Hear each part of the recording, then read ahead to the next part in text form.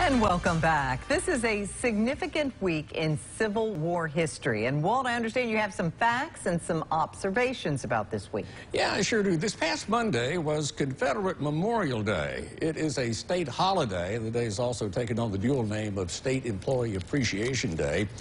Texas, Florida, Alabama, North and South Carolina, Kentucky, and Tennessee also observe Confederate Memorial Days.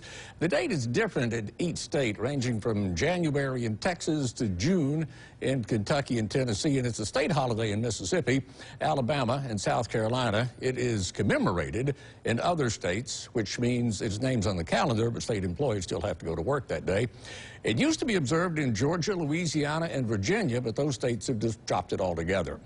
Our Mississippi landscape is dotted with Confederate cemeteries. There's a string of them over in East Mississippi where wounded from the Battle of Shiloh were taken by train to any town that could take them in, as many as they could take. And the ones who survived went home, and the ones who didn't are buried there. And these cemeteries stretch from Corinth as far south as Enterprise. Union troops were mixed in too, but for the most part, the Union dead were reburied in national cemeteries during the years after the war. And other than the Revolutionary War, which created the nation, the Civil War most defined us. It welded us together as an inseparable union. You know, before the war, the name of the country was referred to as a plural, the United States are. But since the Civil War, our nation has been a singular. The United States is one nation.